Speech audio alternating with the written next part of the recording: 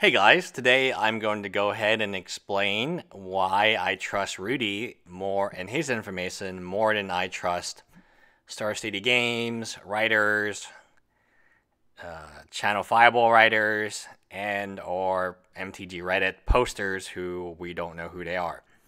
First of all, he is a person. People have met him in real life. The majority of these talkers online, you will never meet them, and who knows who they are. They make it a point that they want to remain anonymous as if this was something brave. Oh, they're so brave. And at least Rudy puts his name out there. He has shown you his store, his vast Pokemon cards that have not done well. I know because Pokemon cards, I have lots of them too. So I would go ahead and say that some of the mistakes I made, I did consider what Rudy was doing at the time, which was buying lots of Pokemon cards. Now, to go on to why I trust his advice, you know that Rudy is a capitalist. He worked on Wall Street. He worked selling insurance. I think there was one of his first videos was he was selling insurance to an old grandmother who didn't know what she was doing, and he was pressured to sell to her. That's not different from Wall Street. Most of my friends, I went to NYU. I had many roommates from NYU Stern, many really good friends from NYU Stern who work in the industry. One of them is a general manager of General Societe, which is a very large French bank, and he makes probably $2 million plus base a year with who knows how much bonus. He just got married, and his wedding, at least, quote, he didn't pay for it, but you know how it goes, right? It's a great wedding. Really good food. But back to Rudy. Rudy is a capitalist. He's going to try to make as much money as possible. So even though he doesn't like the concept of Mythic Edition, because no local game store or no distributor or nobody should like this concept except for the customer. If you're a middleman, you don't want to see Wizard of the Coast selling directly to the customers because they cut you out. What if Wizard of the Coast decided to sell regular booster boxes, maybe like on Amazon, for $90? Well, it costs $78 to buy a box with free shipping. Maybe you compete against Amazon. It would be hard. But what Wizard of the Coast sold a booster box for $10 a box? They could do that, right? What would be preventing them from doing that? Nothing. There's no contracts in place. There's no promissory estoppel. There's nothing in place legally that would prevent them from selling boxes direct to consumer for $10. Yeah, they could do that tomorrow if they wanted to. I know that Rudy is always in it to make the most money, and that makes him predictable. And he does things that can be predicted. So in a system where I know everyone's trying to make the most money, I can join the game and I know that player A will behave this way, player B will behave this way. I know that just like the mana source, trust me, if the mana source can come up with the idea of having his subscribers buy boxes for him, Rudy can come up with that idea. Anybody can say, maybe I should tell my patrons that I'll give them $25 if they use their home address and I'll pay for shipping and stuff. Yeah. Anybody, even not Rudy, even a person with just like 18 different family members, with 18 different households, he could set up the system to operate. So when it doesn't go smoothly, yeah, you're going to be angry because you just lost thousands of dollars. The system broke. And it's not like all 18 of those people are going to behave the same way. Somebody could order it and then go take a nap, go out for lunch, and then 4 hours later find out, oh, my order got canceled. Oops, well, I need to tell Rudy now. There's no fault in trying to maximize your profit. This is the society we live in. In fact, this is the society I think we all should participate in. What happens is sometimes Wizard of the Coast will have these really ridiculous things. Like, it's so random. for instance, they wanted to sell 12,000 of these. They know that they could sell more, and more people would be happy, yet they keep it as a limited product. Now, you might say, oh, because that drives up the reputation, that drives up the brand. My argument would be nothing in this proceeding has increased their reputation. In fact, I think they got slammed very hard. And there's no reason that some people, if you have $250 and you get paid at the end of the month or the beginning of the month, you shouldn't. The entry point, which is not really $250, it's $500 because everyone's going to buy 2 of these. Everyone's going to flip it.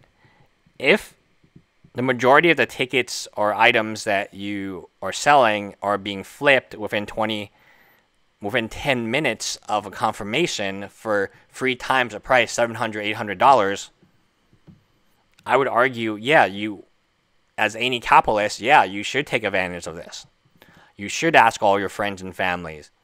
There's that story of that MTG finance guy who would go to all these Magic Fests and who would bring in like 8 different people, and they would each buy a Mythic edition, and then he would resell it online that day, and then make enough money, make thousands of dollars a day, and then he would pay strangers to buy these for him, and suddenly he has 200 for the day, and he can list it on eBay when he gets home. My point is, don't hate the player, hate the game. Rudy is a very predictable player here. He's going to buy reserve list. He's going to sell standard. That's it. Buy reserve list, sell standard. Anything he can flip that is in standard, he will flip. Anything that's on a reserve list, he's not going to flip. It's predictable what he's trying to do. So when a product comes out, which is easily flippable for 3 times the value, to say that he's not going to get 1,000 people to buy it and flip it for him would be against what he stands for, which is capitalism. Now, does that mean less players get them? Yeah, one of my favorite stories about MTG Finance and how dumb it really is, truly it is quite dumb, is the guy who wrote an article about buying all of a commander out. So let's say the commander, for ease of numbers, is worth $1 today. He buys all the commander's cards out. It's a limited commander. He buys them out. It's not even that good. Goes up in price to $8 because as he buys the inventory, stores are noticing that there's less and less of it, and then stores will post. Or if he buys them out completely within a sweep action, which is really good, hard to do implement, but good to do, they are going to go find more or buy more from their player base and then post it for $8. Only problem is the guy has 1,000 of this commander card. What can you do? Well, he's got to go find the highest buy list. Well, who's going to want 1,000 of these?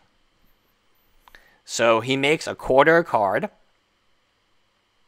You have to consider his shipping. You have to consider his time. You have to consider lost mail, the potential for losses, the packaging, the tracking, and all of this stuff. And now the card is $8, and he's going to resell it to different vendors that he bought from for $1.25. So he makes a tiny bit of money for a lot of work and screws over the player base. Yet, I agree with that. I agree with that.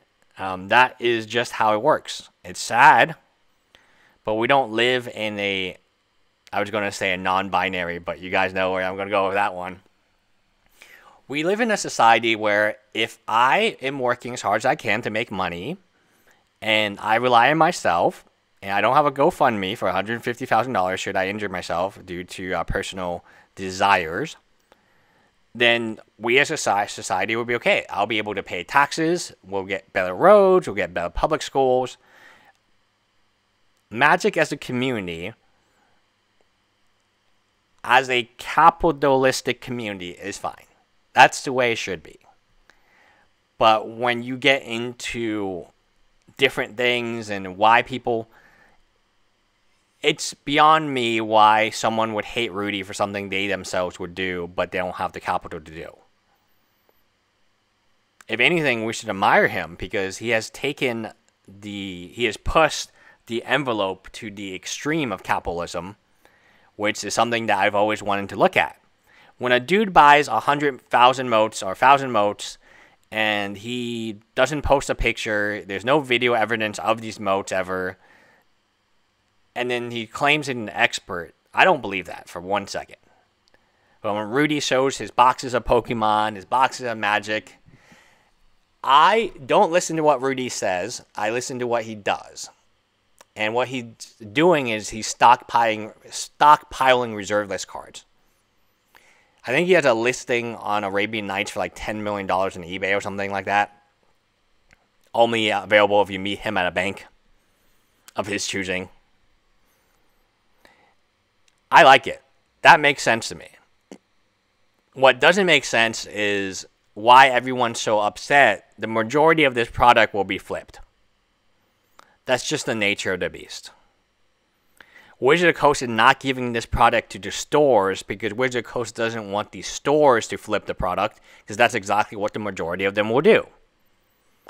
Instead, they want to drive a secondary market. They want Magic, they want the... It's poor execution, but if done correctly, what happens is people are saying, whoa, you mean I can buy a Magic set or collection for $250 and flip it for $700 within like 2 minutes? Yeah, that's interesting. They want people to talk about Magic in a positive way, that these pieces of cardboard where they can print any amount of them is worth a lot of money. That's what they wanted. Now, execution was incredibly poor, and they're going to pay for it a little later in branding. But I'm sure eventually they'll fix the model. The model is very simple. 12,000 is too little with Jace. You know that. Make it unlimited. Let people buy as much as they want. And then everyone's happy. Bye, guys.